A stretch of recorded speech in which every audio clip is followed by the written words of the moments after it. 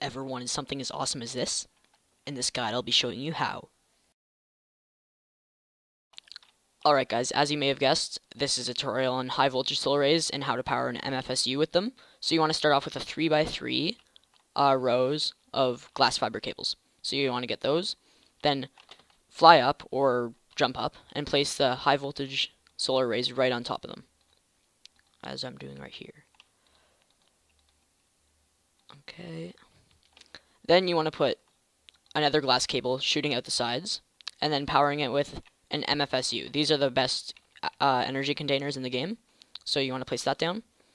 And as you can see, it's rapidly going up with EU. Since these are very hard to get, this is the most efficient power for the solar energy.